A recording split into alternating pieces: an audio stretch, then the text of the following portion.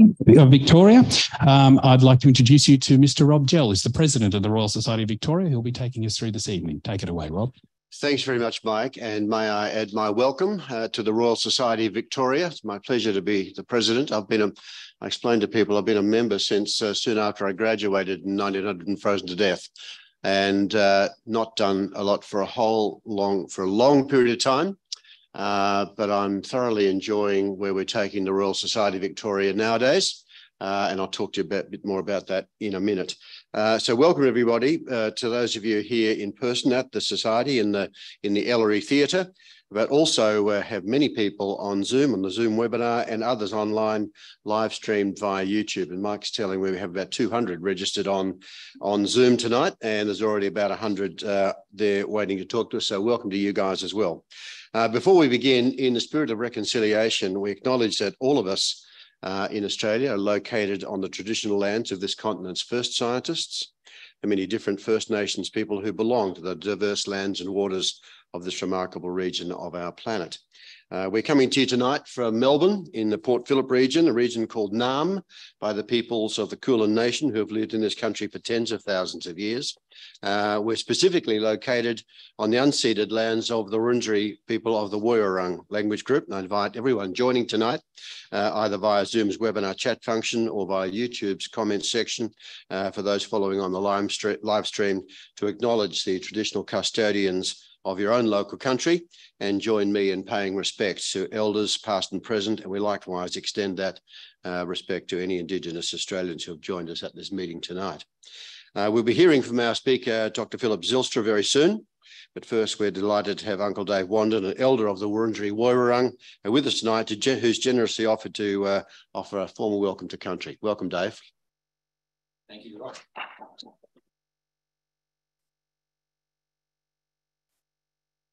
Before I start my welcome, I want to pay my respects to you, Rob. That is the first time that I've been introduced and we have been recognised as the first scientists of this country.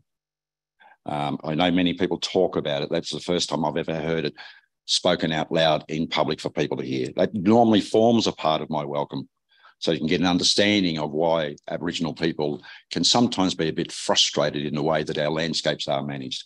Because you are correct, for 60,000 years plus, we have been collecting data, we've been analysing it, and we've been making decisions on country. At the time of colonisation, people did not understand our scientific ways, and it is that lack of understanding, that lack of communication that has led us to what we are facing today. And hopefully through these kind of platforms, we can change that perception and gain recognition for our not superior knowledge, but our knowledge and the data that we do have in our collective oral history, and we have it in our own books, except we didn't write books. We read country. And that's what I do as an educator, is try and teach people. Yes, we can all pick up a book and we can get on Google, but learn how to read country, not just walk to it and say, isn't it pretty? Or, you know, oh, this doesn't look really good. The government should do something about it. I think we can all collectively, by understanding what's wrong, listening to our Aboriginal people, and you can apply your own medicine to heal country. So thank you very, very much. Yes, my name is Dave Wandin, and I'm an elder of the Wurundjeri Woiwurrung Tribal Land Council, on whose lands we are gathered today. It is the land of my ancestors, and most people think that's the end of it. But it is still my land today. It is the land for my children, my grandchildren, and now my great-grandchildren. And I pay my respects to my elders and ancestors, both past, present, and our young people, our next emerging elders, for the knowledge that they have been able to pass on to me, that I can pass down to my community, but also with platforms like this that I can pass on to people who either live, work, or play on Wurundjeri country.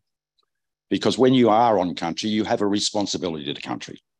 And I pay my respects to all other Aboriginal and Torres Strait Islander peoples that are with us today, either in person or online, to their ancestors and elders, both past, present, and emerging, for the opportunity that I have had since 2012 to ask them the questions, to fill in the gaps in my knowledge, and hopefully reinforce some of the gaps in theirs. And that is happening. And it's amazing that I grew up thinking, yes, our culture is lost. I used to consider myself to be an urbanised Aboriginal living in Melbourne, and there was no place for my culture. But as I moved back to the town of my birth, which is Hillsville, and started to walk around country, and my father started to teach me the little bit that he knew, I realised there was an important role for Aboriginal to play in protecting the landscape. Not only to return it back to what it once was, but to leave something for the future. Not our children that we have now, but for the children we haven't even begun to imagine that are not yet born. And as if I can't do a smoking ceremony here, but one of the ways of reading that story is thinking about the children are not yet born brings us back to a process of doing a smoking ceremony and using a combination of leaves. And some of those leaves are for our unborn children, thinking about we are the parents, even though we may never meet those children. I also want to pay my respects to my creator spirit, Bunjil, the wedge-tailed eagle. He is our creator father, who gave us the laws of the land which we know as Wurundjeri. People say LORE, law, but the reality is in this day and age, we have to work under laws, LAWS. He gave us many laws, and they are as complicated as what modern society lives under today. We had many, many ways of controlling community, controlling resources, controlling borders, policing, our health system, our marriage system, all of these things that we all had to learn as we become young adults. And when we eventually became elders as elected by our individual communities. But Bunjil gave us first law. And he said, if you can't remember first law, there's no point trying to learn the rest, because it all stems from first law.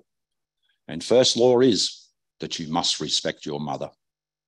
Not only your physical mother that you are born from, who is the person that nurtures you and protects you, gives you your first feed. She is the one that when you are young and defenseless, alongside the rest of the family in your community, that clothes you and feeds you, looks after you when you are sick, teaches you to walk and talk, how to feed yourself. But of course, as you grow older and a little bit stronger, you become independent. And eventually you become older and stronger. And our physical mother, her health does deteriorate. And we must remember what she did to us, for us when we were children. And we return that favour to her when she can no longer go out and harvest, when she can no longer clothe herself. Now that's human society, not just Aboriginal society. But the other half of that is the spirit of our mother, which is our country, which is the land on which we work and play on, and what we extract our resources from, just as we extracted them from our mother when we could not, our physical mother, when we could not do it for ourselves.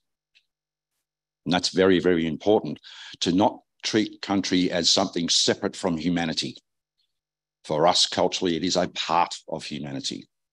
When we're walking on the land, we are walking on the body of our mother. When we're swimming in the waterways, we are swimming through her veins.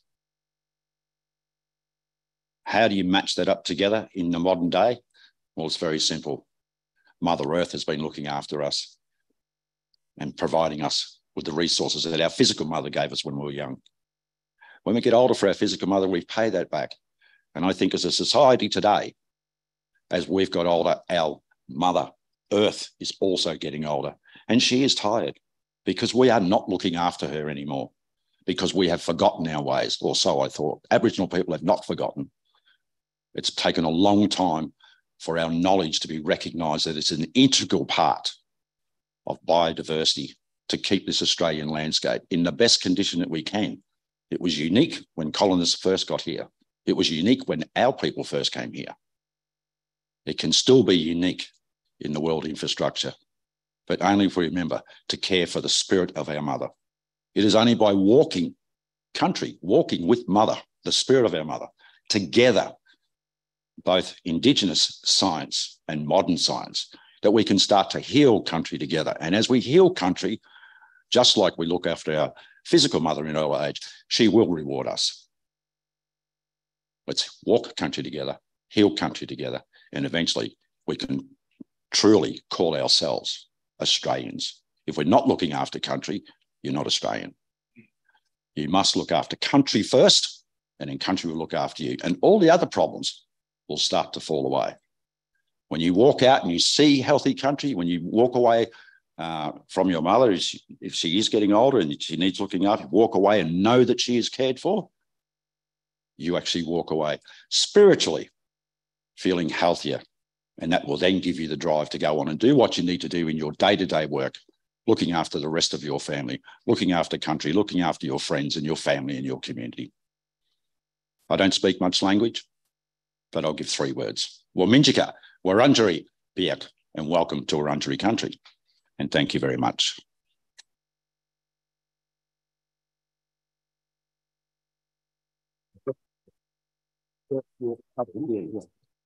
Thank you, Dave.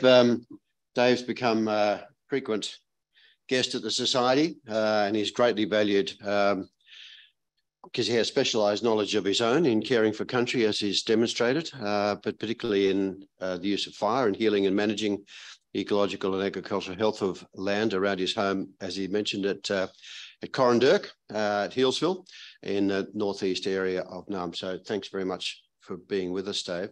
I want to make, just before I introduce Phil, there are many members of the Royal Society with us tonight, and there are some people who aren't members of the Royal Society and many more online who aren't members of the Royal Society.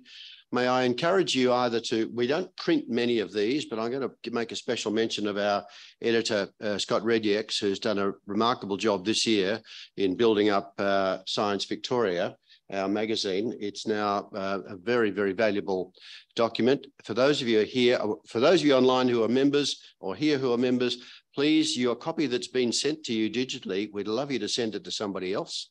We'd like you to send it to whomever you like. We'd also encourage you to take note that we are now encouraging affiliate organisations to join the Royal Society of Victoria.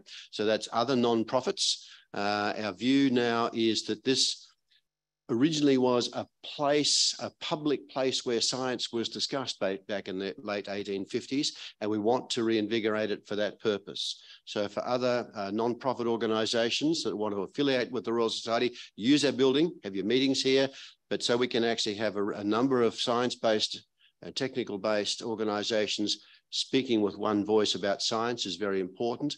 And similarly, and you find opportunities to do that in the magazine, and similarly, we're now encouraging organisational members to do exactly the same. For science and technical-based companies to join the Royal Society to help us promote science-based decision-making. And I'm sure that most of you here will be supportive of that view. So can I encourage you to join if you're not already a member? We have a growing membership. I think our membership's grown about 20% the last 12 months, and we'd like to continue that because we need to develop a strong cohort and promote as a group science-based decision-making as it was in the old days. Thanks indeed, Dave. Let me now introduce Phil, who's just jumped off a plane. He's dressed like a Queenslander. I don't know whether he actually realises that it's actually Melbourne's wintertime. Phil's very kindly joined us tonight from New South Wales to share in his scholarship this evening. He's come into bushfire research from a background in fire management and remote area firefighting. Since that time, he's developed the first and only peer-reviewed fire behaviour model for most Australian forests, as well as the first model globally to calculate the direct effects of fire on flora, fauna and soils. His work focuses on understanding the ways that our interaction with forests affect fire risk. Using fire history analysis and state-of-the-art modelling, Phil's work reconciles deep knowledge from First Peoples with forest ecology and a complex understanding of fire behaviour to provide critically needed guidance in fire management. Phil is Adjunct Associate Professor for Curtin University School of Molecular and Life Sciences in Perth and Research Associate at the University of New South Wales. Please welcome Phil Ziltra. Come up, Phil. I was just having a chat with Dave earlier, and he started doing some cool burning about, let's say, 8 years ago, inside the last decade. Yeah. Inside the last decade. And I would be fair to say that in the last 5 years or so, the whole notion of fire and forests has really escalated. So you're like Johnny.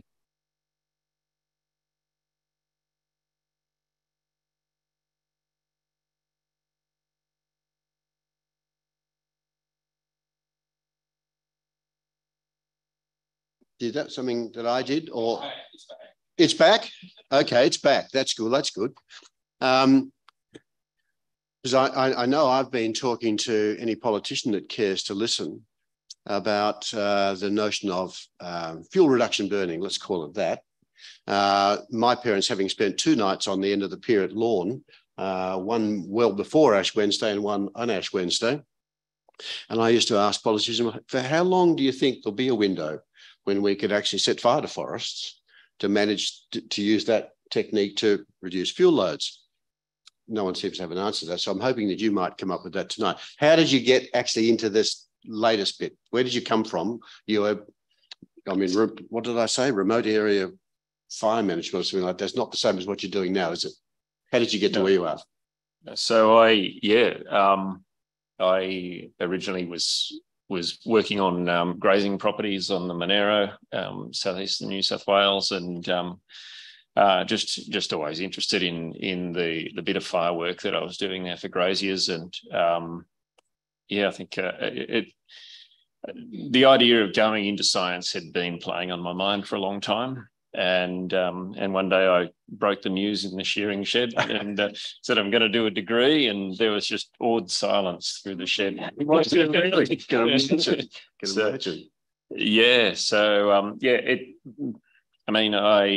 have come towards this after having to implement what we knew of fire science already and seeing the bits that worked, the bits that didn't work. And my focus was always, is this actually improving our decision making?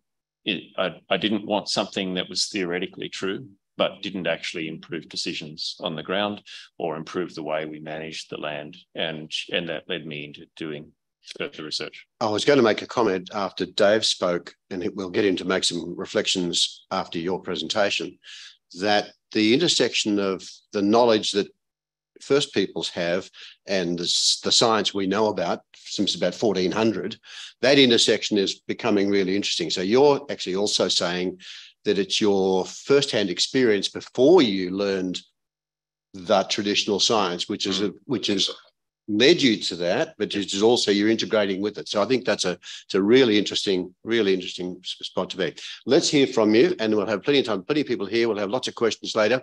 I know we have a really interested audience. Thank you for coming down from New South Wales. We're delighted to have you here. Thank you.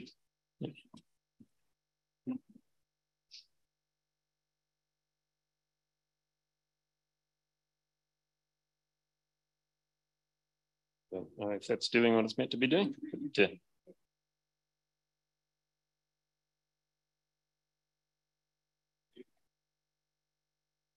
Looks like it. Oh no, there we go. Looking good. Good. Okay. Yeah, so it's often said that a lot of First Nations knowledge has been lost, and I heard you, Uncle Dave, sort of using these sorts of terms that people have used for a long time, and I think it's a kind of a we need to speak a little bit more brutally about this. It wasn't lost, it was taken. It was smashed, it was stolen. There was absolute injustice through this, but it wasn't all lost and it wasn't all stolen, because I, for example, know a lady whose grandmother hid in the ferns when the government cars would come around, and she eluded the government cars for long enough that she learnt from her parents and her grandparents and was able to hold on to some of that knowledge.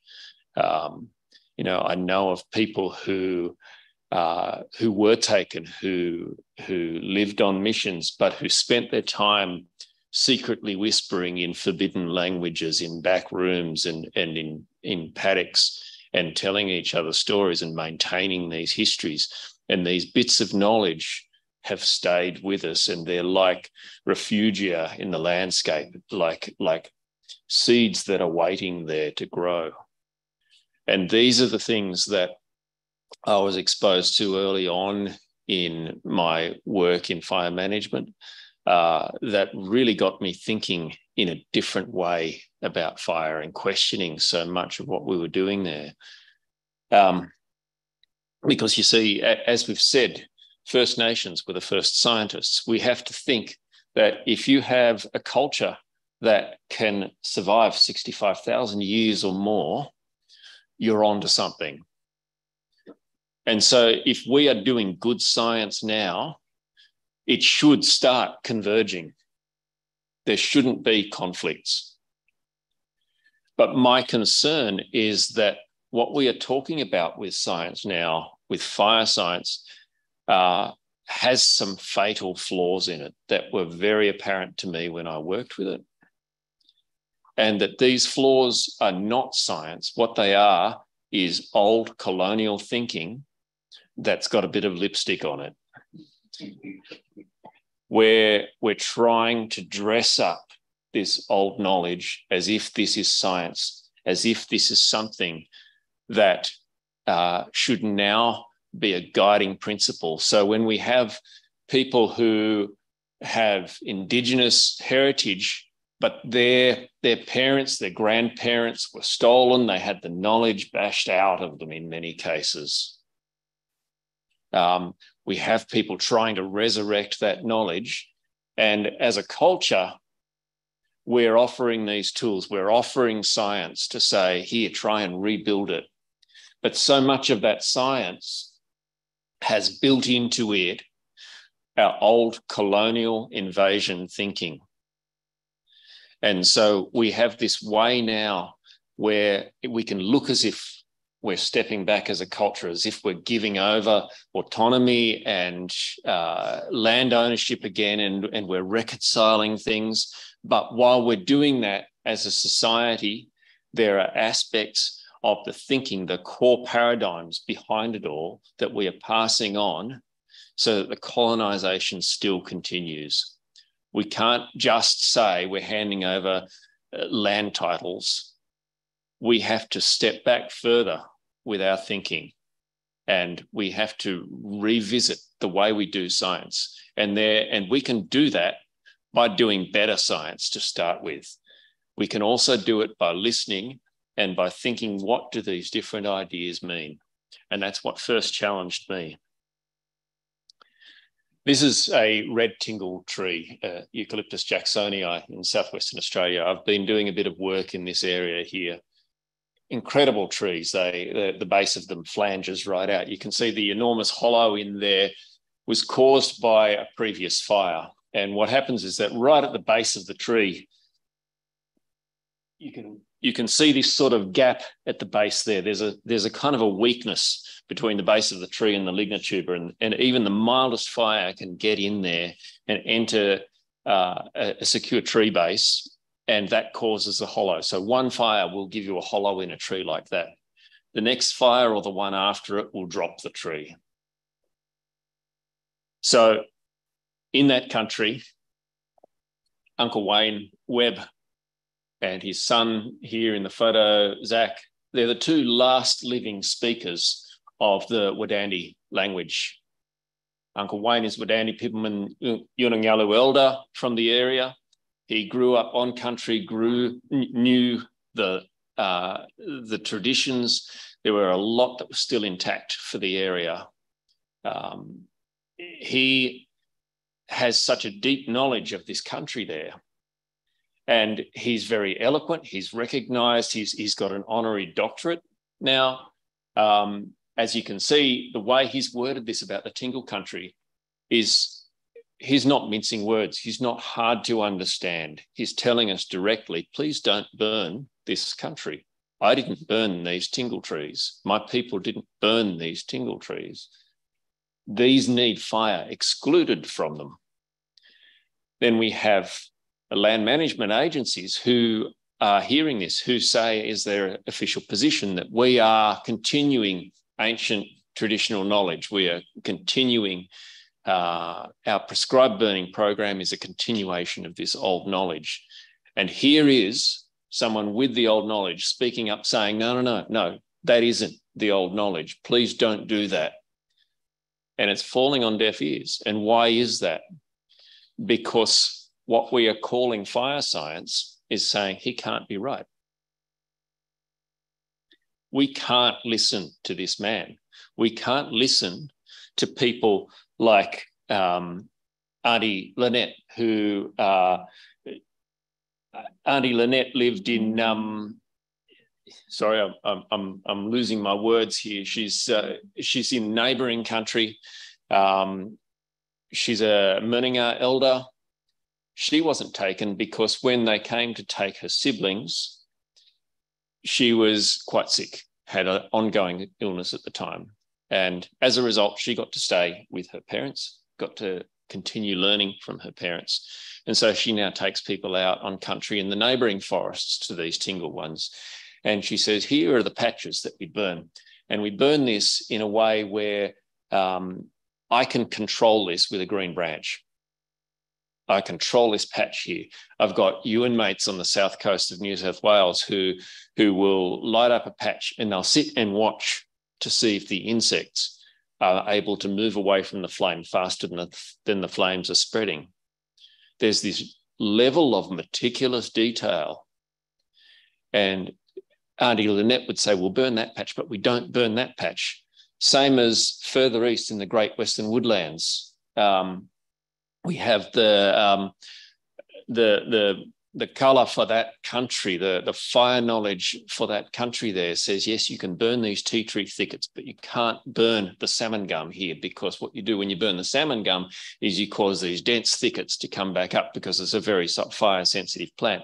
So we will burn these little patches around our campsite here, but we'll brush the litter away from the base of these trees. And we're only just burning these bits here so that we can use these campsites. It's this detailed, complex knowledge. The first man that opened my eyes to it was Uncle Rod Mason down in southeastern Australia. You'd know him. Yep. Yeah. And Uncle Rod used to talk about waru for country, that you know the stories and the connections in your country that tell you where fire belongs and where it doesn't belong. But if you move across into somebody else's country and you don't know those stories and those connections, then you come in like an infant. You don't have the waru for that country. You can't just say, I now understand fire. You have to come into new country and learn the new thinking there. It is complex.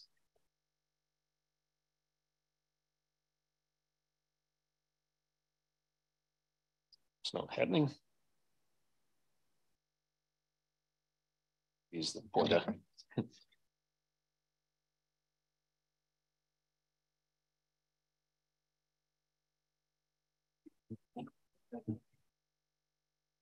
Best of modern science. It's fantastic. Yeah. It's all in good hands.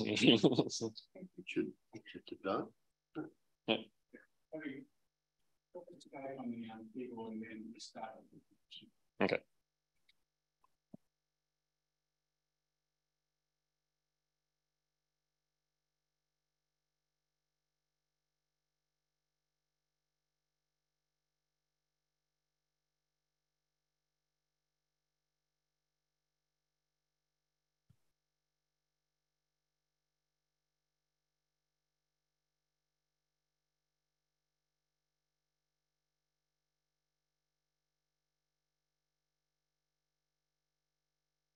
This is Richard Swain, a mate of mine who's a Wiradjuri man who was born and grew up, lived his whole life in the Snowy Mountains, which is my heartland.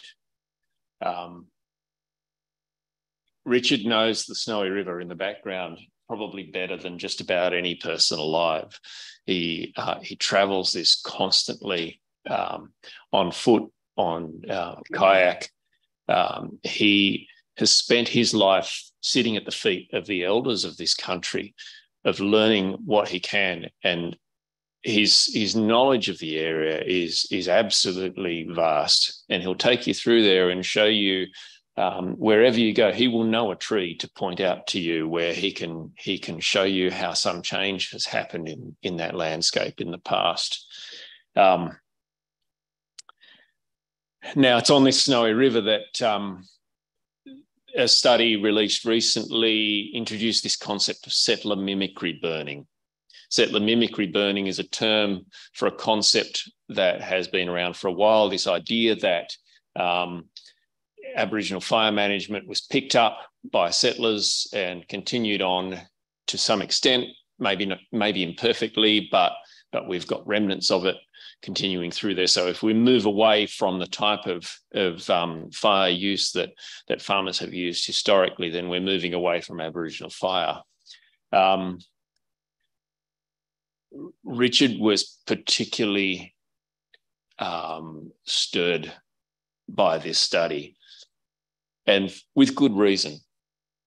The word settler is an interesting word because it's got a nice gentle sound to it, like snow settling on the ground. We tend not to talk about asteroids settling amongst the dinosaurs. But the settlers were somewhere on that spectrum, and usually not on the snow end of it. These people here, not in Australia, this is burning more land in the British uplands. And they're doing this because when you burn the heather, you start a chain of events where regrowth from the heather attracts grouse, and grouse attract rich guys with guns. And so burning heather is a long-term tradition in the British uplands, and it's how the grazing lands were created up there, because if you don't burn the heather, trees start to come back. And the reason for that is that these areas that we think of as moors, as ancient landscapes, in the Iron Age were forests.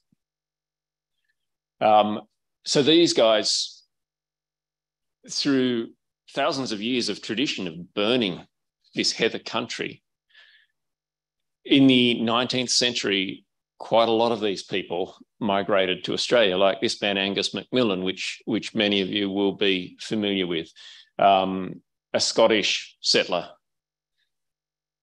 Angus McMillan is the man that opened up the grazing country through the Snowy Mountains, through Gippsland. He brought his stock down, and he came down with a number of other sort of Highlanders through the area there. And the way Angus McMillan settled these areas was through a series of events, such as the time that he and the Highlanders during the night came and surrounded a group of the local Indigenous people in the dark, surrounded their campsite, waited for first light, then opened fire and massacred every man, woman and child in that campsite. Over 100 people. The numbers are uncertain because it wasn't discovered straight away. Nobody necessarily has found all of the bodies. One of the greatest mass murderers in our country's history. And it's almost certain that the men on either side of him there, including the man made to hold his hand, are survivors of one of his massacres, which chills me when I look at the man's face. These are the people that we're calling settlers. And the next part of that term, settler mimicry, suggests that you have learned something and copied something. When I first asked Uncle Rod about fire, he told me an answer that was quite simple. And I wondered, is that all there is to it? And it was a year later, I think, that I came back and I asked him something else. And his next answer was different enough that it intrigued me. And then I kept asking more. And what stood out to me, and what I learned over time, is that in an oral society where you can't just give somebody a book, you can't just tell your students, sit down and pay attention and write an essay on this, the onus is on the student to learn. When you come and you say, please teach me, you get the answer that gets given to the 4-year-old. And that's what I got the first time I asked. It is up to me to keep coming back and keep saying, please teach me more.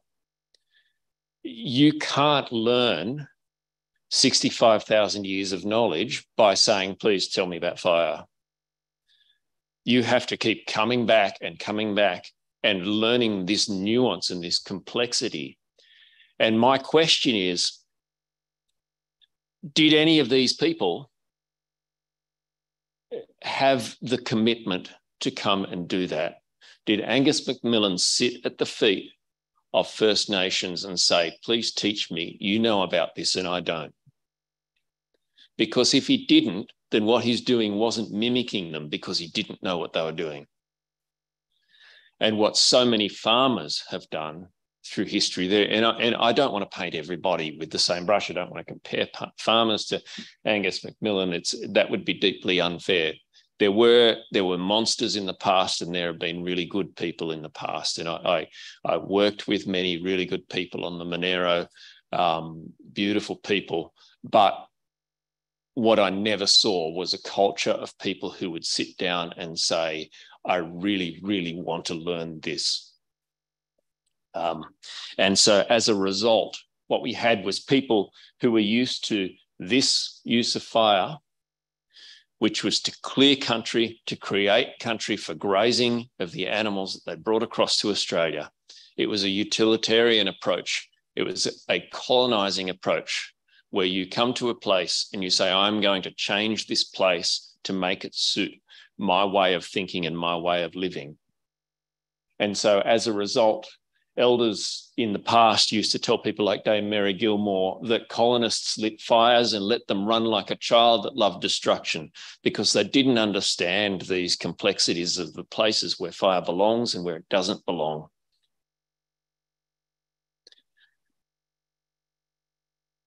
So this is a prescribed burn I conducted in my time working in fire management there. And the reason for the prescribed burn was to deal with this leaf litter on the ground. And this is where a lot of the science comes back to, is managing the leaf litter on the ground. And it's interesting because some of the earliest settlers talked about the leaf litter. And again, it came from the reason they used fire. It came from the concept of getting the litter off the ground so that we can get fresh grass and good growth for stock to eat.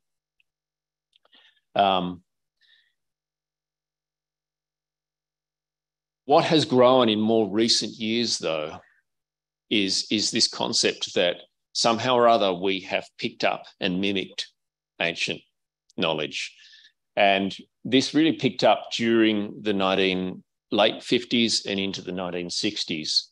And this is a quote from possibly the world's foremost fire historian, Stephen Pine. He'd spoken to Alan MacArthur, who was kind of if Australia has a fire god in white Australian culture, it's Alan MacArthur. He's the guy.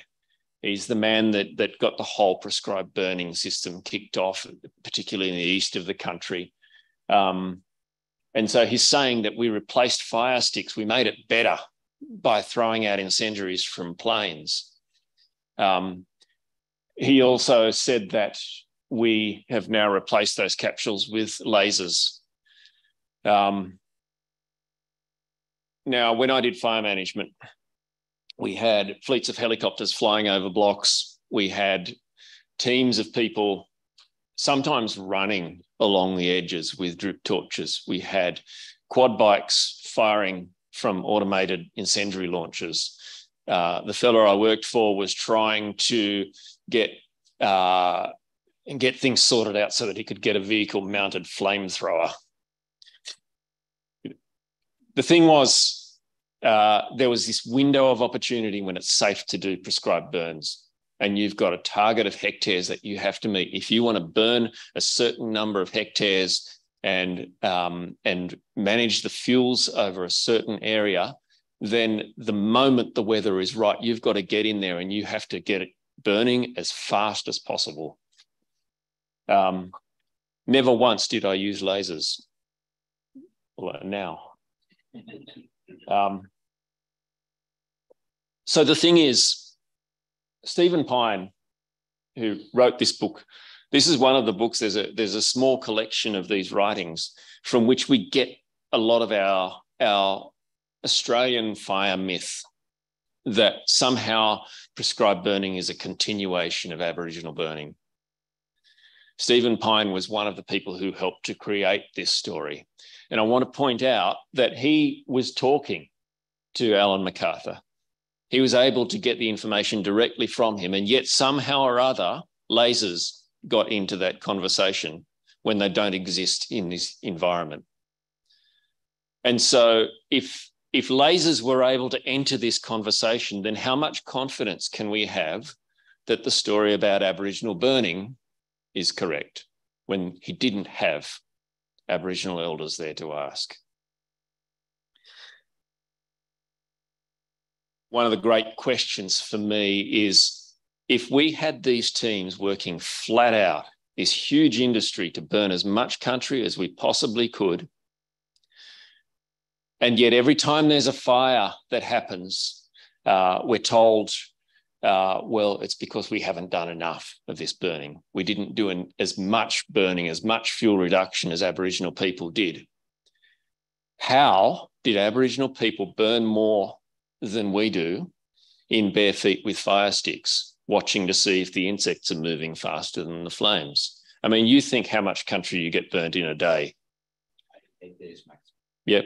It's absolutely perfect conditions in a well-balanced, Indigenous, biodiverse, that hasn't been disturbed by settlers, by farming, by cropping.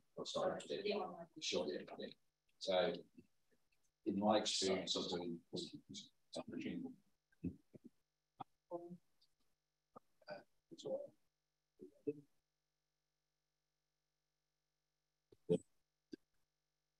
my experience of Indigenous burning and what I've been taught to celebrate as a very successful burn is a maximum, an absolute maximum of no more than 80 hectares.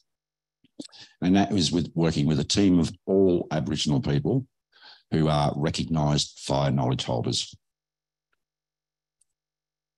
I know what you're talking about in prescribed burning, where they go out and they advertise, we're going to do 1,000 hectares, 800 hectares, and you're going to do it in 8 hours. And then you're going to spend the next 3 days blacking it out. And that is definitely the wrong way to do it. You've got to be able to walk with fire. I know that when you do forest fire management, you've got to wear the big shiny yellow coats. You've got to have all the first aid around, the ambulances in case someone does get burnt. You've got to have an extraction process. The way that I demonstrate burning, or cool burning as it's being termed, I've been taking my grandchildren, I started taking them out when they were 8 and 9 years old, burning in the bush with me, for the express reason to be able to show them that the right fire for the right country, that they can observe the insects that are moving in front of the fire or are climbing up the trees. And as soon as the fire passes underneath it, they'll come back down again.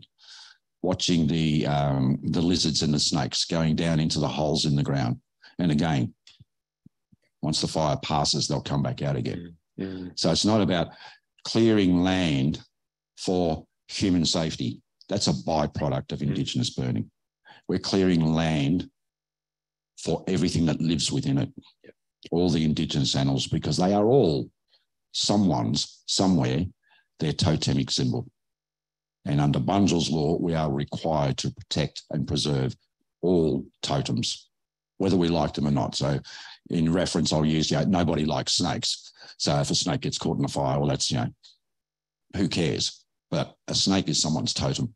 And it's our responsibility as fire elders to, when we apply our methodology for when an area is ready to be burnt, it is about understanding, well, what are the snakes doing at this time of the year? What are the birds doing? What are the marsupials doing? What are the insects doing? And everything else, that the bats. Nobody ever thinks about the bats that are behind the bark of the trees. And if one tree gets burnt, it really doesn't matter. Well, that's against law about burning trees. Yes, we do have to remove the leaf litter. But if Indigenous people were allowed to burn the way that we know, without interference, and we can only get 80 hectares done in a day. It's not there's one day of opportunity. There's multiple months throughout the year. Our burning time is right now. I was burning last week. I'll be burning on the weekend. And they're not even 80 hectares. They're a couple of acres, because it's the only area that this is private people offering me my land, their land, which they know is on my ancestral lands, because they have faith in the system. I've already demonstrated to them on their properties, and they allow me to come back, but they don't own 80 hectares. So I've got to work to these fence lines, which makes it very difficult to do. But we have a much bigger window of opportunity to do Indigenous burning than we do prescribed burning. And Indigenous burning is not based on economics. It's not based on fuel reduction. That is a byproduct of Indigenous burning. It's not based on human protection or asset protection, as in a power station or a town. The asset is the actual bush that you're burning yourself, is what we're doing. The other asset protection is a byproduct. The asset is everything that's actually living in that forest, that's living in that wetland or living in that grassland. That's the asset that you're actually using fire to protect, not for economic benefit further down the line. Thanks. Fantastic. Thanks, Dave. And just to be clear, I didn't set him up to say any of this stuff. It's sort of, this is the first time that we have met. Yes. Yeah. As he walked in the door, this is the first time I've met this gentleman. And I was actually wondering whether we would be in conflict by the end of the day. Yes. And if we were, that's probably a good thing, because anything that stimulates conversation hopefully works towards conciliation, but respecting each other's knowledge bases and seeing how they can work together, just like I say, walking country together. We can come up with a solution that'll work in this modern day and age. I'm not saying that Aboriginal fire is the answer, because the landscape has definitely changed in the last 200 years. I'm not saying we should stop all controlled burns, because by doing absolutely nothing at all, you will inevitably change nature anyway. It is about finding that medium, and it's very hard to please everybody, we know that, but there is a way. We can't stop doing what we're doing now and say, give it all back to the Aboriginal people. I would love that to happen. The reality is we need to work this together, and we will come up with a solution. Not one way though, not the other way. It's got to be, we've got to find that happy medium, and we'll get there. Yeah, well, thank you. Yeah, so 80 hectares, I remember burns that we did that were 10,000 in a day. And when I work in Southwest WA, I'm constantly told you people are wusses who do no burning, like they're burning multiple burns of multiple tens of thousands of hectares in a day. And to be fair, they don't have hills. It's flat country with roads and no complex weather to deal with most of the time. But even then, every time there's a big fire, we still must not be burning enough. Which reminds me a little bit of sacrificing a goat to bring the rain, and the rain doesn't come, and your answer is, well, we need to burn more goats. You can reinforce your thinking rather than questioning. And when you think about how did First Nations burn so much more country than we are burning now, the only answer that I keep coming down to, and people don't like saying this up front, but if you keep questioning it and pushing it, eventually you come down to this answer that Stephen Pine's given us, with flaming firebrands dribbling embers everywhere, people walking around with fire sticks that they had to reignite, not by holding it underneath another fire stick and getting that one going, but by lighting forest litter and grassy tussocks. What he's saying is they burnt so much country by accident. Fires that escaped by lighting grassy tussocks, by firebrands drooping off you as you're walking along. This is the theory of how so much of Australia was burnt prior to colonisation. Incompetence. So let's get into the science of it now, of what actually has been picked up on this thinking, what's been encapsulated into scientific papers and reproduced, one paper citing another, until over time it all looks as if, wow, there's a huge literature saying this. But if you chase them all back, you come back to a tiny handful of sources. And it comes from another colonial experience. This photo I took from the Texas journal Garden and Gun. The fella there with the walking stick is looking at his plantation of longleaf pine. Now, in this story, he goes through how the fact that he bought up land that was oak forest, and he knew in his heart that it should be longleaf pine, which incidentally happens to be a much more expensive timber species. And the natural succession of these forests is that you, after disturbance, the first plants that come back are longleaf pine with this grassy understory, but eventually you start getting in oaks and other trees that are shadier trees. They create a much darker, shadier microclimate. And once they're in, you actually can't burn the country. Fires stop when they get to this country. And that's bad, they say, because you can't do prescribed burns to prevent fire. But the issue with these guys, he couldn't burn it to get his longleaf pines going and restore the country. So the way he did it was literally, he said, he poisoned every single plant in this whole block that he bought, absolutely nuked all life in this place and planted it out with longleaf pine. And he presents it in Garden and Gun as an act of conservation. Now, the reason I mention this is because back in the 1950s, there was the budding areas of fire science growing in America because people were burning these longleaf pine forests and needed to keep burning them as regularly as they could to stop succession from happening, which they called invasion.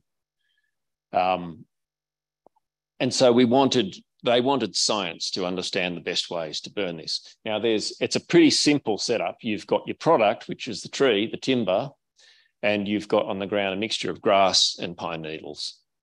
So one is the fuel, one is the thing you're trying to save from the fire. So the fuel is a really nice, simple arrangement. So we got this idea that fuel load is the litter load on the ground. And that's what went into the first fire models. And that then got translated into Australia, where we have messier bush. And again, we said the fuel load is the litter load. And again, the litter had been demonised for a long time because remember, the litter kills off the nice fresh grass. So it fit quite easily into our Australian setting here. And the fellow that brought this was Alan MacArthur, introduced the idea. He was quite upfront. He wasn't trying to write the Bible for us, but it became the Bible. He told us this was a back of the envelope calculation, that it may be completely wrong. Now, since then, considerable research has gone into looking into whether it actually is right or not, because his argument was that if you double the fuel load, you double the rate of spread of fire, and that became the basis for prescribed burning. That's the foundation of prescribed burning. If you want a slower fire, then you reduce the fuel load. During the 90s, Dr. Neil Burrows in WA conducted manipulative experiments, which are the most sound way of determining cause and effect, rather than just conducting experiments in the bush where you might have things that are correlated together and it's a little bit hard to tease them apart. Dr. Burrows manipulated fuel loads in a wind tunnel environment, and he found that fuel load has absolutely no effect on rate of spread. And that should have been the end of it. He had disproved the idea. You know, homeopathy doesn't cure cancer. So more work went on following then. A big series of experimental fires in the same forests yet again. MacArthur had come up with his double the fuel load, double the rate of spread by looking at jarrah forests in WA. Neil Burrows had repeated the experiments in wind tunnels using that jarrah litter for his fire experiments. The Project Vesta experiments were again carried out in these WA forests. It was a multi-million-dollar program. The most recent publication from them said that if you've only got litter burning, you've got what they call a stage 1 fire, which is a small, slow fire with small flames, low intensity. The only way you'll get a big fire is if you've got shrubs burning. The understory is the thing that drives difficult to control fire. Now, that, to my thinking as a firefighter, it's good to see in print. It's also bleeding obvious. I used to conduct these fire prep days in the spring to get our firefighters thinking in terms of fire and not thinking about snow as much anymore as the summer came on. And there were times I would throw out a measured amount of leaf litter on the ground, and I'd get them to pull out their MacArthur meters and take the weather measurements and say, okay, given the weather measurements and 20 tonnes per hectare of litter fuel on the ground there, what are the flame heights going to be if we set this on fire right here and now in the car park? And the MacArthur meter would say 3 metre high flames. Who wants to go with their gut feeling and tell me what they think the flame heights really will be? And the few brave people that came up with it said, well, knee height. And they were the right ones. Because what I needed to do was to get people questioning the nonsense science that wasn't science, that was a back of the envelope thing, 9 hand-drawn data points that have been since disproved completely. It becomes a matter of safety that people question this stuff and people know that it is wrong, that they are able to go and say, well, no, the place that is safe is the place that's just got leaf litter and doesn't have shrubs. If I'm in amongst the shrubs there, then I'm going to have bigger flames. Michael Story led a study looking at a huge number of line scans. They're infrared images of wildfires burning in all ranges of conditions, and again found absolutely no relationship. He says almost no linear relationship. Now, if you don't know what R squared means, it's a measure of how much that explains. So if you've got an R squared of 1, then fuel load explains all of it. If you've got an R squared of 0.001, saying almost no linear relationship is like saying I almost can't move the moon with my mind. You know, there is no relationship there. So the other part of this work that came out of the longleaf pine was this concept of fire intensity. And again, a really simple idea. Fuel has energy stored in it. The faster you burn that energy, the faster you release it. And so the amount of kilowatts of energy released is related to the amount of fuel and the speed with which it's burning. So ultimately what it comes down to is multiply fuel load by rate of spread. Combine that with the fact that if you double the claim that if you double the fuel load, you double the rate of spread, then you've got a really strong argument saying all we've got to do is reduce the fuel load. And so we have situations like a prescribed burn that I studied in the Southwest. I was looking at these guys, Western ringtail possums. Wow. This guy's living in that hollow. Prescribed burn was conducted in this area. They're a critically endangered species. The numbers have crashed so dramatically in the last few decades. But there was one tiny little urban reserve of Chewett woodland where there was a remnant population of these possums that was surviving there. Now, the guidelines for burning in this community are that you conduct it at a really low intensity. 2 ways to get low intensity: either have really low fuel loads or really low rate of spread, because remember, it's rate of spread times fuel load. So the people that conducted the burns did it exactly by the book, perfectly followed it through. They wanted to burn these bulgur grass trees here. So they set them on fire, and that's what a bulgur looks like when it's on fire. And here's the hollow where the possum lives. Can you see an issue? The fire model that I developed, FRAME, Fire Research and Modelling Environment, one of the things that it does is it calculates the effect of the flames on the surrounding environment as well. And I did some calculations for that particular scenario there. And what it shows is that the air around the hollow got to over 500 degrees.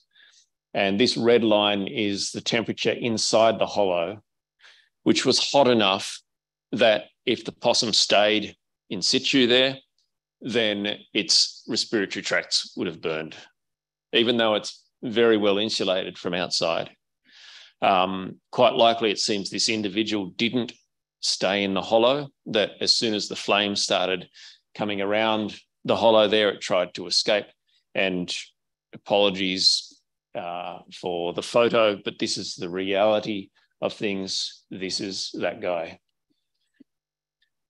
77% of the population were annihilated by a prescribed burn conducted exactly to the rules, to the guidelines to preserve these, because it was based on really, really bad science that had been taken from leaf litter of pine needles in longleaf pine forests and applied unquestioningly to Australia. And even though we knew a whole lot of it was wrong, it's still in practice. It's still applied today. It's still the basis for prescribed burning today. And it's still the reason why every time there is a fire, we say, well, Aboriginal people must have burnt more than we do because the fuel loads must have been lower, because we still interpret it all through this concept of dodgy science that we know is wrong. There's a second bit to this, and that's what changes does this make? We can see that the fire science there is wrong. But how do we manage fire? Well, early colonists were able to see changes in the bush as it transitioned away from Aboriginal fire use and towards colonial fire use. In the Snowies, there was the observation that the graziers there were burning the shrubs to get rid of them, to create more grazing land, but the more they burnt, the more shrubs they got back. And it just kept accelerating. But that wasn't just in the Snowies. In southwestern Australia, and Charles Lane Poole became Conservator of Forests, and he noticed this in so many different places. And he said, all of the old people tell me this. They see this, that you had forests that had no fire as long as anybody knew of, and they were beautiful open forests. And as soon as you started burning them, they thickened up and they became these fire traps. And if we leave them unburnt, they can open up again. Now, a lot of people have criticised him because he studied ecology in Europe, and they said, oh, he's bringing his European ideas here. What he was saying was not based on the theory of it. He was saying based off the observations of people who had seen fire change this country. Again, Dr. Neil Burrows in the 90s looked at this for jarrah forests, and what he showed was that if you burn a jarrah forest, this is years since fire, this is the weight of understory, he calls it understory fuel quantity or total biomass. So the difference is that what he's calling fuel there is the finest parts of the plants. You take an area like this, which looks like this. That's a 60 years unburnt jarrah forest, and you burn it, and it will be open at first. Same weight of understory fuels, and remember, the understory is what drives fire, according to the Project Vesta work. Same weight of those understory fuels about a year after fire, as you've got 60 years after fire. If you leave it unburnt at a 60-year block, it'll stay open like that. If you leave it unburnt here, then 5 years later, it looks like this. Now, this was just a very mild fire. The farmer that owned this land here was able to put it out single-handedly. It's not that it was an intense thing that caused it all. That's just what happens with the bush there. And a couple of decades ago, Ray Specht came up, or more than a couple decades ago, came up with this principle that he was pushing, saying basically that if you have tall plants and disturbance removes the tall plants, then they're going to regrow again from the ground. You remove the overstory and you get more understory. And he showed this for a wide range of ecosystems across Australia. And so he considered this basically a universal principle across Australia. You remove the overstory, you get dense understory growth.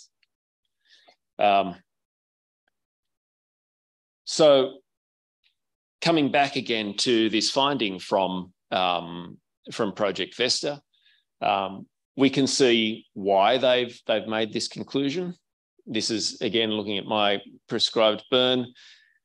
Now, the interesting thing about this prescribed burn is that the shrubs that it's burning here that are producing these big flames are a species, Divisium mimosoides.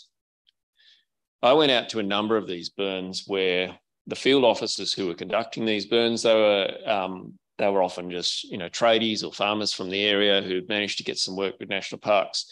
They weren't lobbying for anything. They weren't greenies by background or anything like that.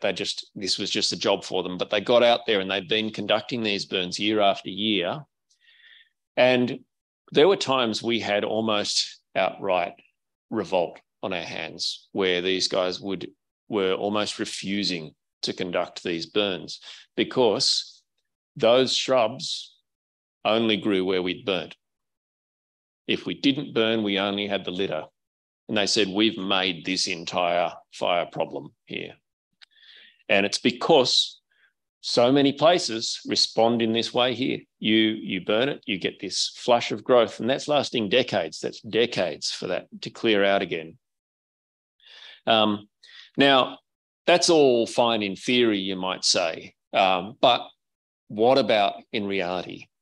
Last year, I published a paper with a couple of other fellows where we looked through fire histories across Southwest WA, and we examined those records and just asked a simple question. In each burn footprint, did that fire favour a certain age range more than another one? Was it more likely to burn a particular age range than another one? And what we found was stark. Fire loves this dense shrubby growth. The theory is holding up, but then it declines again. This is what has happened. None of this is theory. Everything before this was theory. This is what has happened.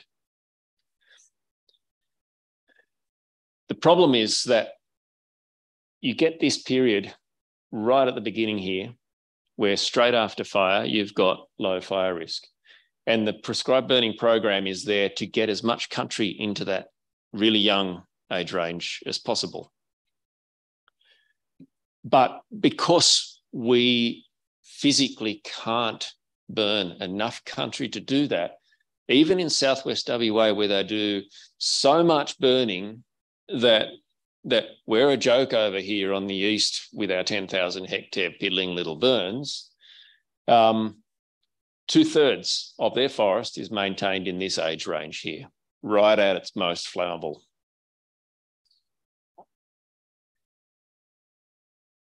So what's the solution to this? Is it, well, it's just a bad thing, we've just got to stop doing it? I think there's even more to it than this. And this is where I'm going to tie the ecology in with the fire behaviour and show, because I want to make it clear, I don't claim to be an expert on Indigenous fire at all. Anything that I'm telling you are tiny little bits that people have been generous enough to share with me. My field is fire behaviour. I'm coming from someone saying, my lot have got some responsibility here in continuing some bad science, which I think is silencing these old guys who've got the knowledge.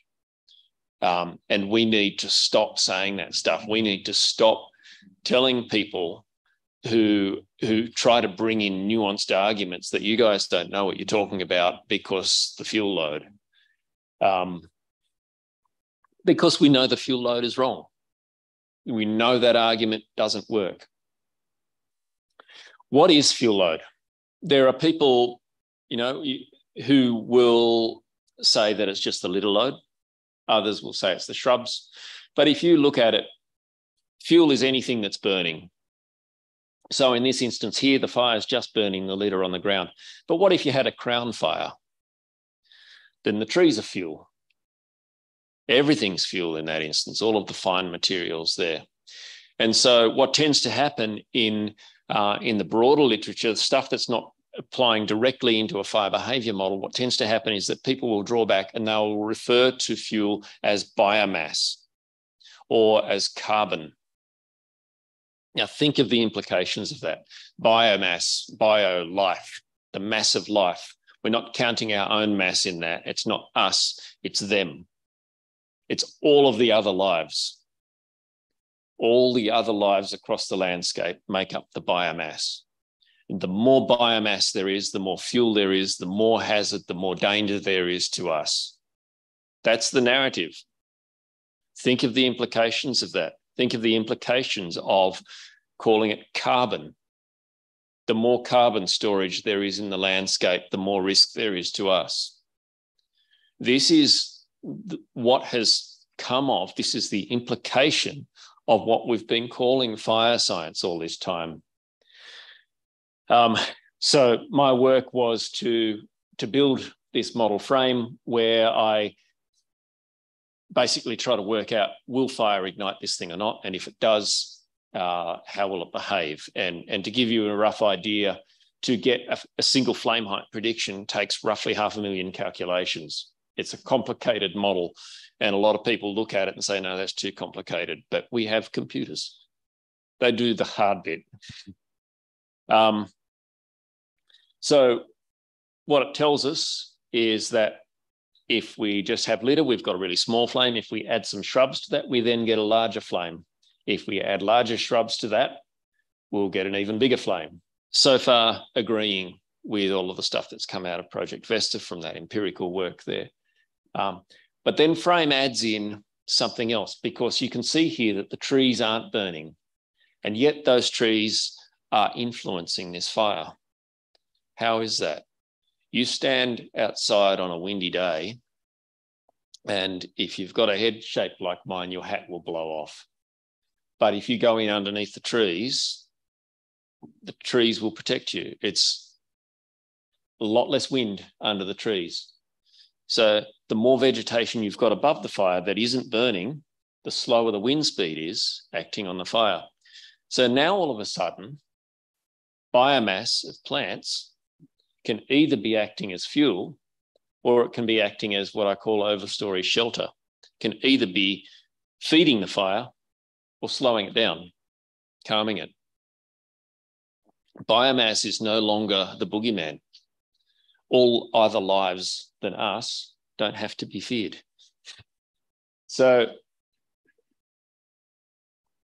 coming back to Ray Specht's idea, if this is the case, that if we remove the overstory, then it'll be compensated by an increase in understory, then the inverse of that is likely also true, that if you allow that forest to mature, then eventually that understory turns into taller plants.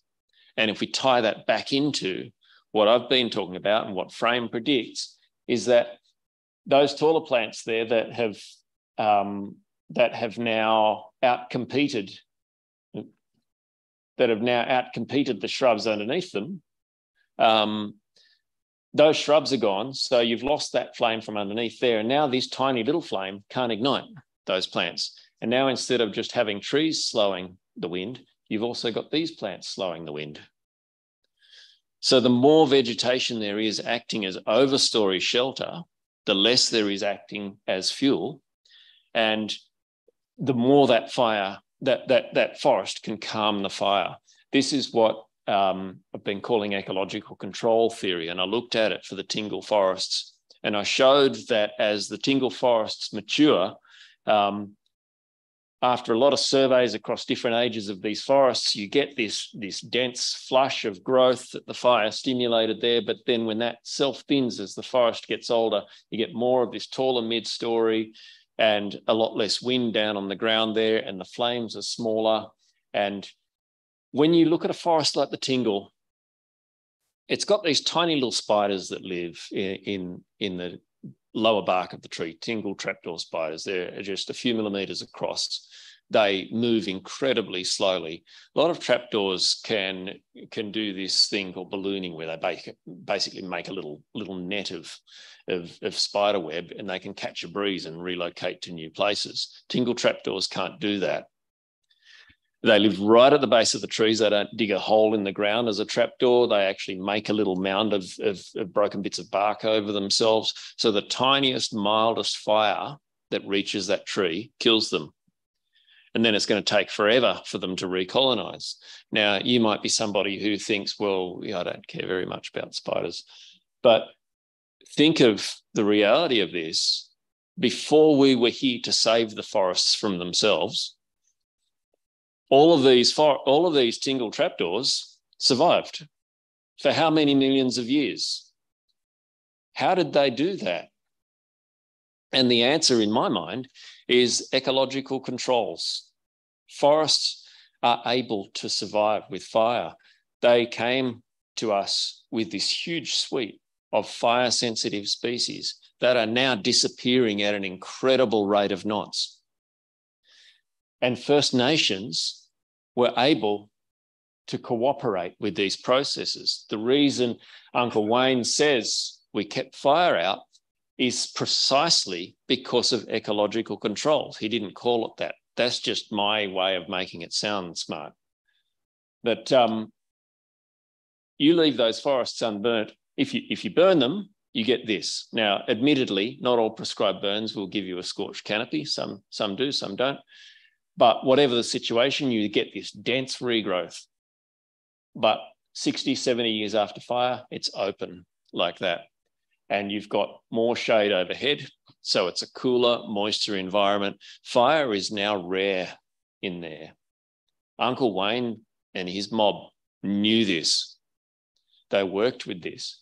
Now, some people will say, but, what's the good of that country when it's really old? In the US, in the Pacific Northwest, they had areas of Douglas fir that were 500,000 years old, and people were calling them biological deserts.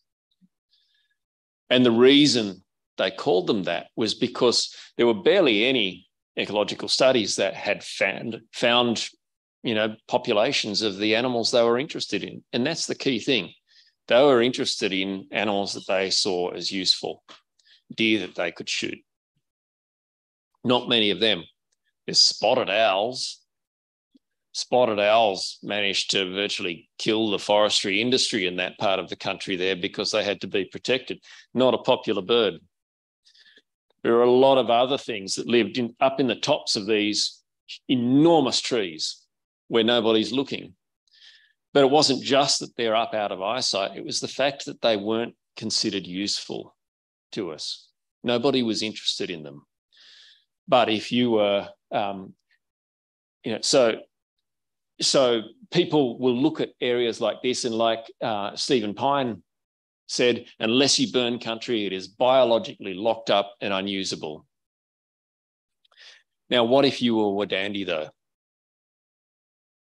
These guys look nice to eat. I'm a vegetarian, but even I can see. The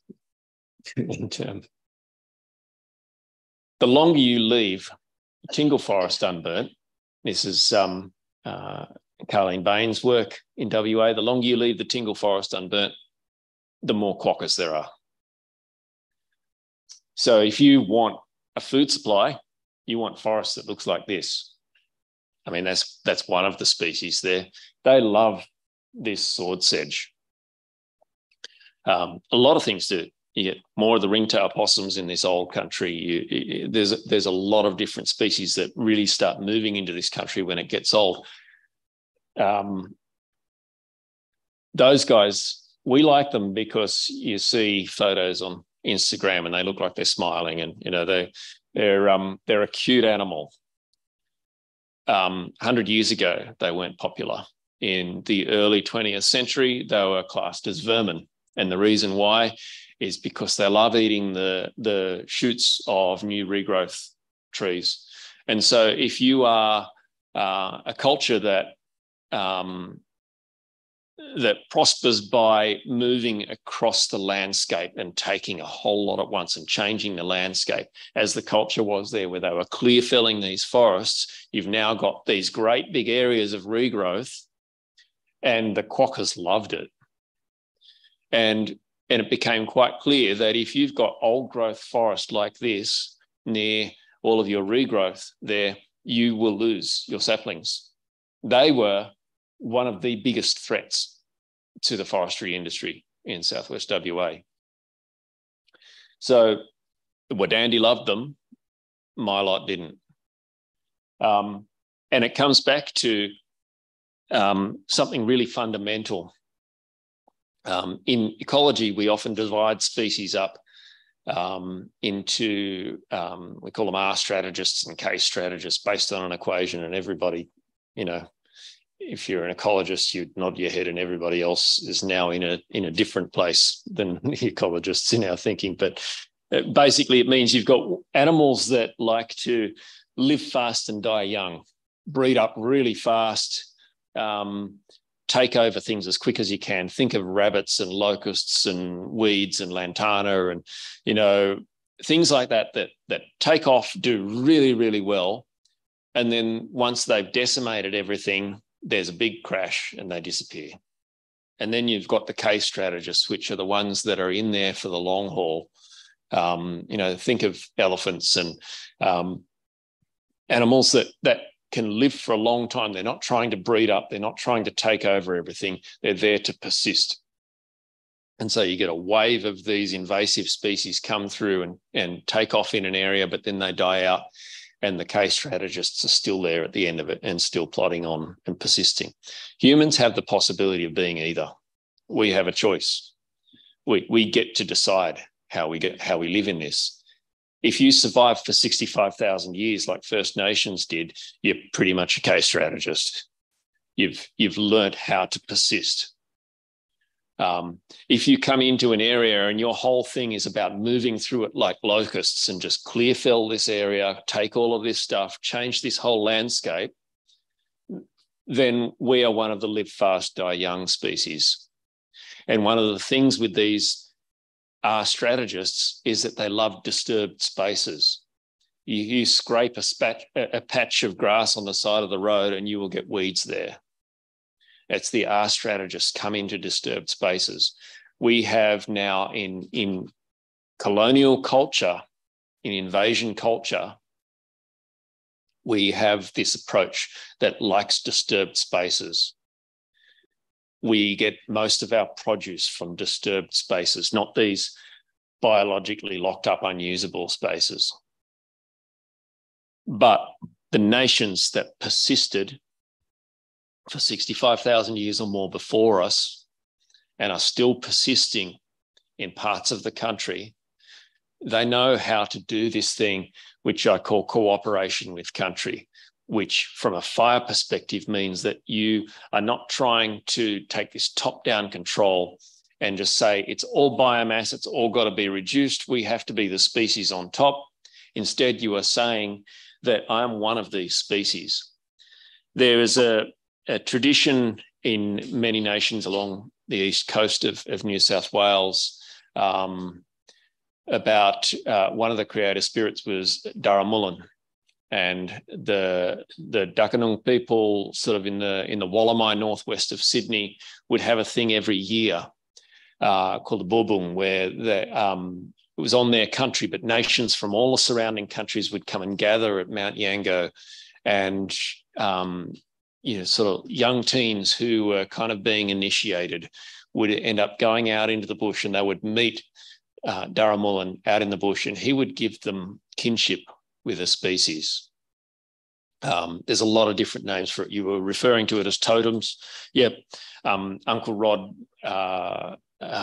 calls it bagal, kinship with another species. You now are related to another species, and that then relates you to people in another nation, one of your surrounding nations. It influences who you are and aren't allowed to marry. And it makes these ties. Kinship gives you ties across borders where you wouldn't have had them before. So now you've got a brother or a sister in that other nation, and that's going to slow you down before you think about going to war. You now speak for this other species. So if somebody says, I want to go out and collect all the quokkas, if you have kinship with the quokkas, you are speaking and you will defend that quokka. You will stand up in defense of these species, and there will be somebody who has kinship with one of these species. And before you can do anything that affects them, you have to ask permission from them. And they might be a 13-year-old girl, but they've got the authority to speak for that species, and they can stop your actions. They have the power of veto over these things. And it's an incredible system. And the thing is, in one of these traditions, Darramullan is locked within trees. He lives within trees. And the way you hear him speak is by the wind in the trees. And so these Mount Yango meetings were happening each spring, with nations coming from hundreds of kilometres in either direction. Similar things happened in the Snowies there, and we've heard about people going and eating bogong moths there. But the Mount Yango ones, if you are from where I'm living now in Dharawal country, you might be standing in a rainforest. And when you hear that wind come and it's roaring on those ridge lines above you, you know that that wind has come from high Gundungurra country. You've got these spring gales coming through. They're coming from the west. And in that higher Gundungurra country, you've got people out there who themselves have stood on these ridge lines and seen this wind come roaring up there, and there's a bit of snow with it, and you've got the flocks of black cockatoos crying on the front of it there, and it's an incredible thing. And all of them, that's where that thread of wind has come from. It's a story that has come across the landscape to you. And what you're hearing is the voice of Darramullan saying, come to the mountain and remember kinship, because kinship is the thread, the web that ties us together. This is the thing that makes us all work, makes us survive for 65,000 years. The fact that it is not us versus them, it's not us or the biomass, we are part of it. And colonial Australia has come in and has snipped through those threads one by one. We've moved people off country. We've broken storylines. We've caused divisions between different groups, broken those kinship ties. And so we see so much splintering happening in society, and our bad fire science that has totally changed this story has turned it on its head from you are one of the lives living in this landscape here. You have kinship with all of these other lives around you. We've turned that story on its head, and we've said that it's you or them. That's fuel. That's got to be reduced. And we know it's wrong. We know that isn't science. Let me finish, and I'm probably way over time because I haven't been paying attention, sorry. Couple of things, sorry. Got to come back to settler mimicry burning. See, that country down on the Snowy River where settlers apparently mimicked the burning. In 1970, there was a fellow that collected stories from the Rogers family who lived in that country. And they wrote about what they had done, and they had said, yes, we did burn this every 3 or 4 years here. We were trying to produce grass for the stock to feed on. And the effect of it was that we turned this open bush into dense scrub. Now, some of that scrub along the Buchan River Valley where the study was conducted was dense eucalypt regrowth. The study found this massive increase in eucalypts and attributed it to saying, well, settler mimicry burning was stopped and therefore Aboriginal burning was stopped because they were essentially the same thing. And as a result, all of this growth came up. That's what we get when we don't understand the ecology of how these forests work. Once we understand how forests work, that if you take away plants from up here, they regrow from down here, then it starts making sense. And this is why Richard takes people through his country and he says, have a look at this tree here. You can see at the base of this tree where the soil used to be. And all of that soil has been washed away because they burnt it so often. And all of these colitrus trees are all of a certain age because they came up like wheat in the late 1800s after all of the soil was washed away after it was burnt. And he said, we need to respect this country and rest this country. We need to let it recover, and it's going to take a long time. And he's such a fierce advocate for that country. He inspires me because the thing is, as we are now handing over country back to the people who actually own the country, we're giving them disturbed bush like this, country that we have come in as a locust plague, and it's recovering from us. And people are looking at that and they're saying, well, that's not right. It shouldn't be dense like that. And we've come in with this bad science and said, well, the only way to open it up is to thin it or to burn it more and more. And you've got to stomp down. I came from a tradition that used this language. This is a common theme across religions that have come from the Fertile Crescent, one of the birthplaces of modern agriculture that defines us, this language of subdue the earth. Why would that be an ethic, that we have to subdue the earth? It's because it's from the birthplace of agriculture. The word subdue was a Hebrew word, kabash, literally means stomp it underfoot. We are the masters. We have to take mastery and ownership of this country. And so our only answer is that needs a firmer hand. And because nobody knows, nobody's passing on the ecology of this anymore, nobody is saying, well, if you leave it alone, it turns into this.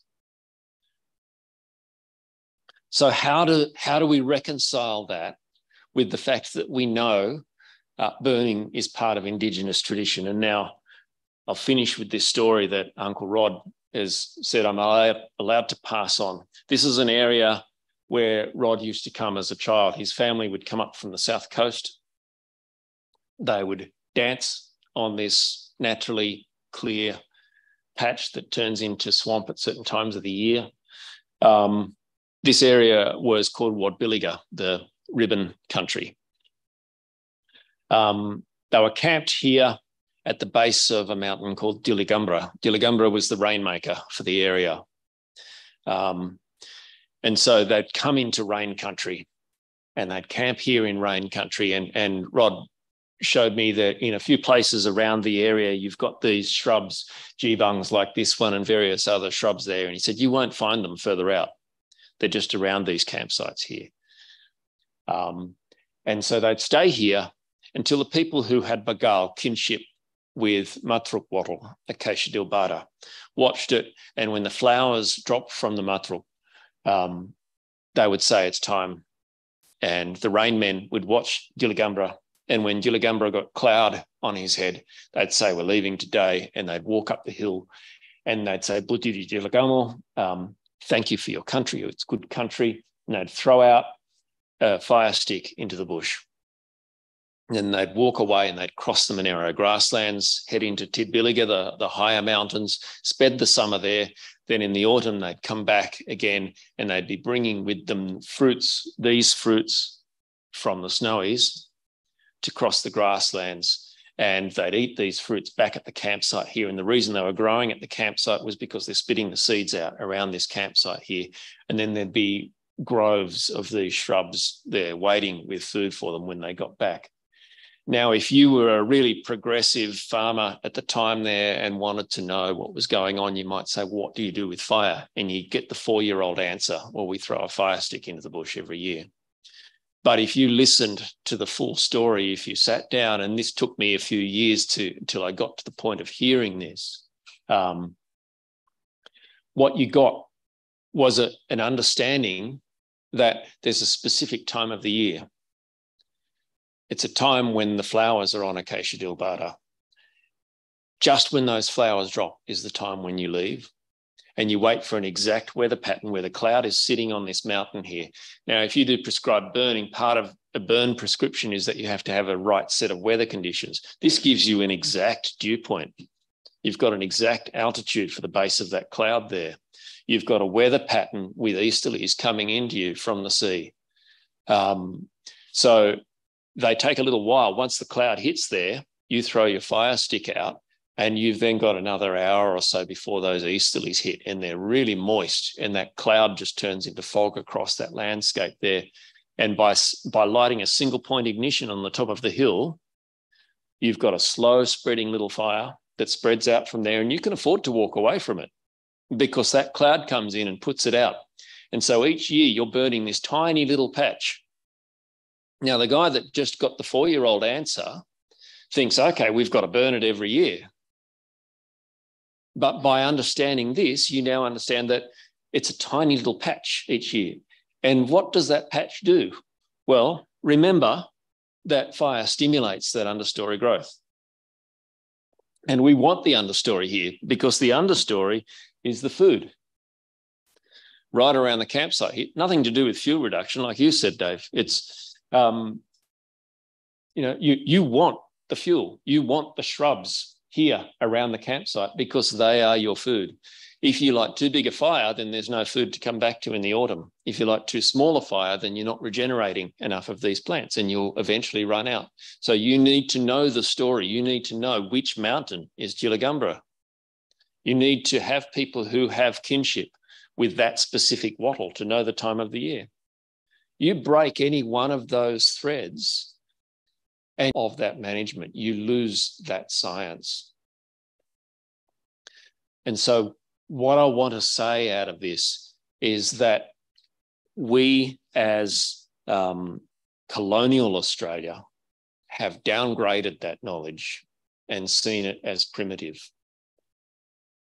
And yet when it's taken seriously and when our science starts to catch up, when we reject the stuff that we know is wrong and instead start taking into account basic ecological principles and observable facts like the fact that flames from a burning plant are bigger than flames from leaves on the ground, once we start accounting for reality, then our stories converge. And what we need, again, is to give the microphone to these people who are very often old, quiet people hiding out in the background who don't want the attention.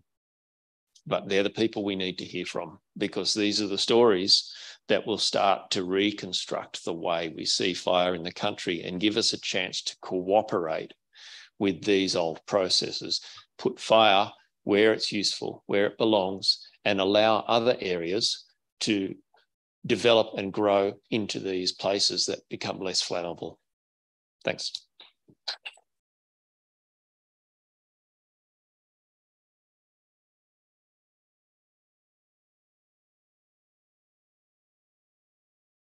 We are certainly over time, Phil, but the audience is enthralled, as I have been. And so you give us a history lesson, you've taught us about the ecology of some of these forests that we thought we knew about. We've learned new things just from the hour and a little bit you've been speaking. So thank you very much. But I just want to, perhaps, Dave, can you come up again? Just give us a few more reflections now that you've heard the conclusion of what Phil's had to say before we ask for some questions from the audience, but perhaps of both of you. Yeah, thanks for that. I've been sitting there saying, This is what I've been talking about all the time. And just at the very end, what you said was absolutely right. There are them old fellas and them old women out there that have this knowledge, and we're just waiting for modern science to catch up with what we've always known. And that's the big shift in scientists, I think. In the dealings with anything to do with Aboriginal so-called myths or legends or no longer applicable ways of living, they use science to disprove everything that we've done. Now I see the shift where science is actually looking for taking our knowledge and not disproving it, but actually using science to back up what we've always known. And you've done an absolutely fantastic presentation of that. And I don't know whether we'll ever catch up again face to face, but I've got your email now, so you might hear from me. An absolutely fantastic piece of work. But yeah, people ask me about fire, and the simple answer is right fire for right country at the right time, which is still the 4-year-old's answer. But if you think about it, it's like you haven't been told when, you haven't been told what country. And that's the longest story that takes a lot of learning to do. I didn't learn it overnight. I started learning after the 2009 bushfires, around 2015, when community recognised me with having fire knowledge, and then coming back down to Victoria and trying to apply it. They said, "Oh, so you're a firefighter?" I said, "No, I'm a fire manager supported by my community." They said, "Well, you can't burn." And that was it. I was told, as an Aboriginal, not trained firefighter, you can't burn, because I didn't have any documentary evidence that backed up the science of Aboriginal fire. So we have to work with the science so that they can create that documentary evidence which actually backs up the things that we've been trying to do, which we are still doing very piecemeal at the moment. Lots of little small demonstration burns all around the place. But what started off in 2015 is no burning whatever for Aboriginal people, unless they join the CFA or Forest Fire Management. The little land management team that I begun in 2012 now has about 80 burns on the books over the next 4 years. And some of these areas they've been given basically carte blanche to manage it beyond the fire practice, but to manage it in general, to take in all the other responsibilities of woody weed removal, re-veg works, and using those modern things. And they've got it for 10 years. Hopefully we'll get it back with treaty, or we'll get it back through native title anyway, because they are burning on Crown land. But if we don't get that, at least there are some people out there who recognise the value of allowing Indigenous people back on their own land and not telling them what to do, letting them do it. And that, what you just presented tonight, just backs up everything we've been trying to do. We've been fighting so hard. We fight for our elders and our ancestors who passed that thing. We fight for our children into the future. And I just want to shake your hand and say thank you very much. Let's take some questions. You're welcome to ask questions of Phil and Dave if you wish. There's a in the front of you. There's a microphone coming there, right? Dave, yes, I've been following Uncle Dave for some years now and definitely appreciate what he has to say, which makes me ask you, Phil, if we follow Uncle Dave's advice and care for country, I can assume then that we're likely to have less wild or bushfires. And if so, how do we get this narrative across to our wonderful government? Politics. Yeah. I suppose the first thing is we've got now quite a long period of messing things up. It's going to take a while for things to fix up, and I think one of the hazards now is the perception that if we just, after having made this mess, just say, "Here you go, Dave, you fix this up." Now it should be all right, and the bushfires are going to be his fault. It's not going to happen straight away. Like, these forests are going to take a while to recover, and if we've got Dave and Rod and Uncle Wayne and all of these people out there doing things with right way fire, what it's going to mean is that, yes, we can age the places that need to be aged. We can keep fire where it belongs there, because, you know, I look at some of these treatments where, you know, you had really, really frequent fire following these storylines through the country, song lines through the country there, and you've got lines of young, really recently burnt country. So it's getting burnt again before it gets to that thick, scrubby stage there. You're using, if you think of that graph where you start out low with shrubs, it gets higher, then it drops down low again. You're using both ends of that graph. Your main countryside is that open area that's been allowed to age, but then you've got these really intensively burnt areas there. And that combination of thinking, I think, will in time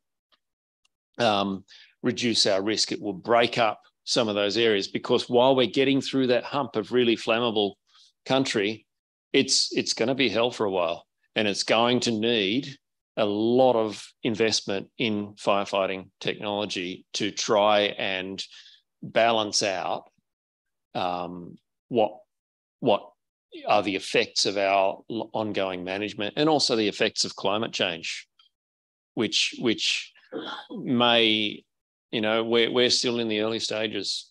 Who knows how bad this is going to get? So I wouldn't want to say, well, it can all be fine now.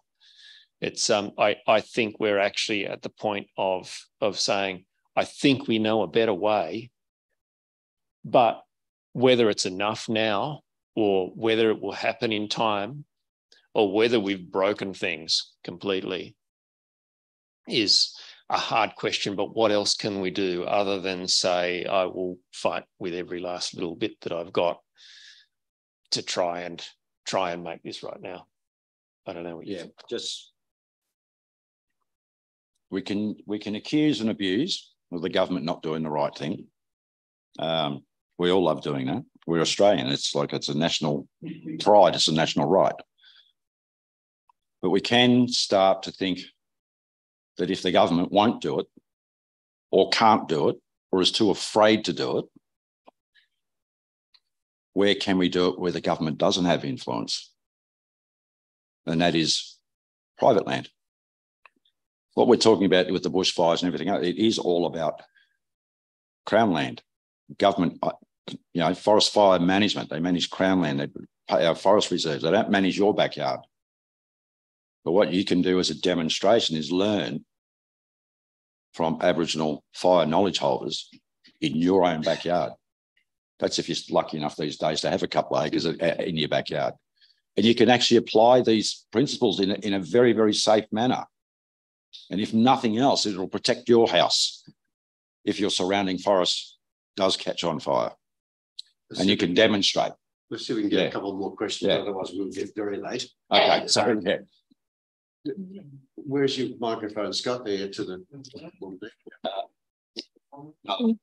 Thank you very much. Does that, you can hear that one? Yeah. And thank you, Uncle Dave, and thank you, Phil. And I guess in this example you gave, where this very small area was burnt, but all the area around wasn't burnt, so like the wet forests in Western Australia and our wet forests with the work of Beth Gott weren't burnt.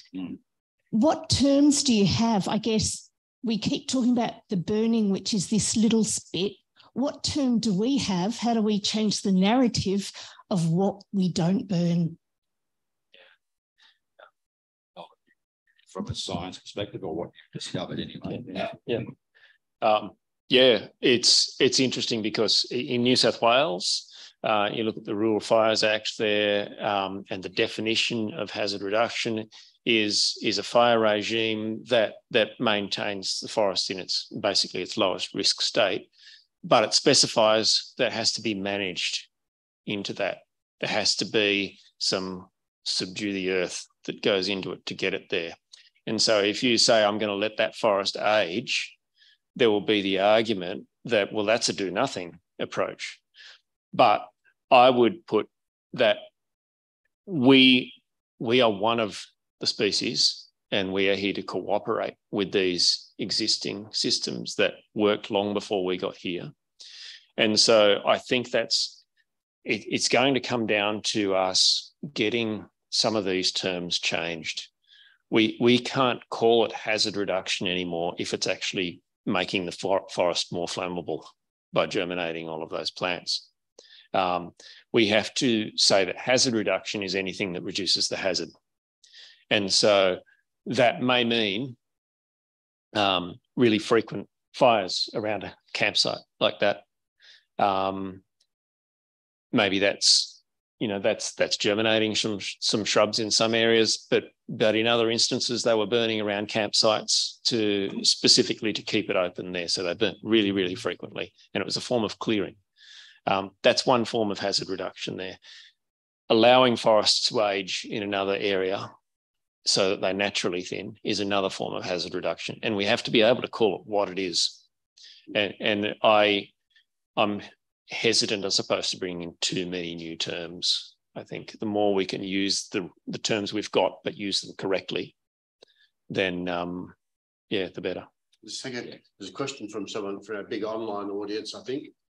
Is that you, Katrina? Yep.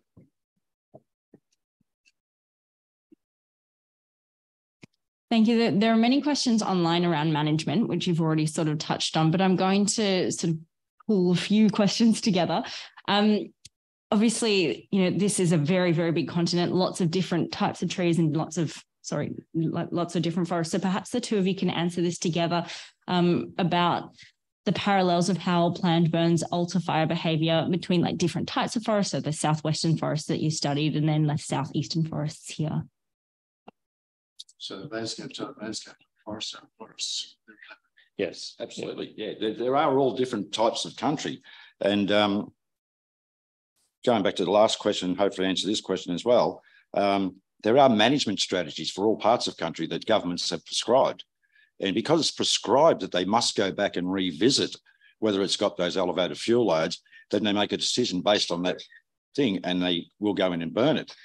But what we should be having is a fire management strategy that is an overall landscape strategy, but understanding that there is not one blanket strategy to cover all pieces of country. You need to actually identify your ecological values within a system, not just our forests, but our wetlands and our grasslands. And you build a management strategy, including fire, about when it can, or whether it if or should not ever be applied. So you can burn around pieces of country to protect an area that doesn't ever need to be burnt. In classic example is our rainforest, which a few years ago, one of the rainforests, we had that west to east fire right across New South Wales, and it actually got into one of the rainforests. And it wasn't until it got in the rainforest where they rang up the Aboriginal people and said, "Can you come and help us with this fire because we want to protect the rainforest?" It's because they took the people out of the landscape for the last 200 years.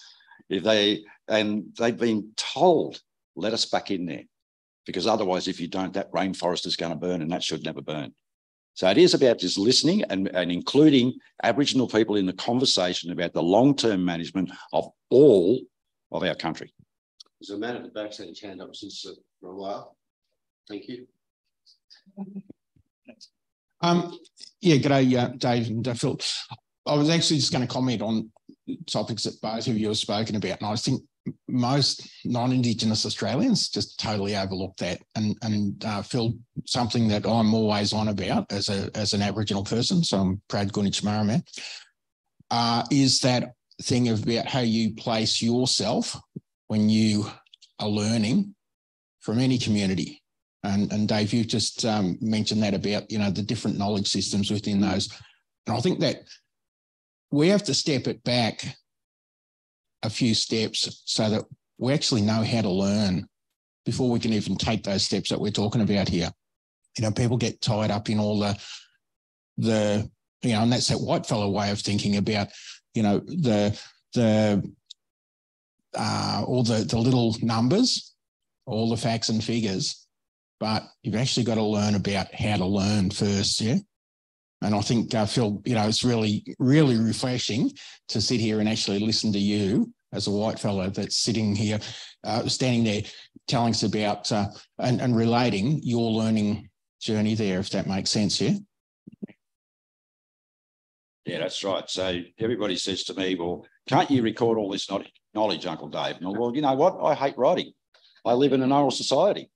But we need people like the science to actually walk that country with us, listen to our stories, as you've done with Uncle Rod and the other people that you've presented about, and you've taken them at their word, and you've taken that knowledge and put it into a conversation or into a documentation, which can be taken to a community that we probably, as Aboriginal people, would probably not get to work with.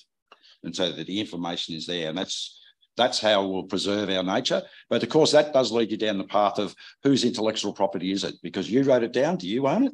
Or is it our property? Yeah. And how do we prevent that being commercialised and misused because a black fella said we could? And I think this is at the point that you might make a comment, Phil, is that you've also made this point about the need to disassemble some existing white man science, like the guy in Texas with the gardens and guns, and that needs to be done at the same time as some new learning. Yes. We need to challenge what's been, I forget how you described it, but this thread that's been managed to survive, and we've based a lot of the practice on that. Bill, the gentleman here, and then Bill, and I think we're going to have to wrap up, aren't we, Mike? Yeah. I think we'll just take your question and then Bill at the back afterwards. Thank you. It was said earlier that no one really cares when the snakes get burned in the fires, and it's not entirely true. I run a research and conservation program on a snake that's been burnt out of the national parks in northwestern Victoria. It's Mallee country. It's not forest per se, but we've done years and years of trapping in an area where this animal was once common. It's gone. It's not. It's undetectable, basically. We've then extended our trapping onto long unburnt private land, and there it is in good numbers. And there's a couple of other species that are doing the same. Of course, there are winners as well. There are things that love the recently burned. The question I have is, and it comes back to what this lady said to start us off, whether the difference needs to come via the agencies that are doing the burning. So, you know, it's not even the science community, it's often the land management. Have you had victories here, and do you have advice for those of us? Because when I've tried to raise this, and I'm still doing that, and we hit that brick wall, and part of it is that these agencies have big budgets and they've got a lot of staff with fire in their job titles. So it's a big ship to turn around, and I'm looking for guidance if you have any. Thank you. So going back to me earlier on talking about the snake being burnt, that was people who were taught modern fire science, and this is the prescription, this is what we burn, and we're burning to protect a very rare grassland. And I was there as part of their blackout crew. And when the fire went through, and I said, this is not the right way to do it. And I walked through and I said, you know, there was 3 snakes that got burnt. They couldn't get out. The fire was too intense. It was done in a ring, got closed in, they couldn't get out. So that was no one's fault, because they were still burning for what they were told that they had to achieve. So I've been working with them, and it was a council crew, not a forest fire management. And a couple of them now work for me in our Aboriginal team. There does need to be a shift in the firefighting services or the fire management services that we've got.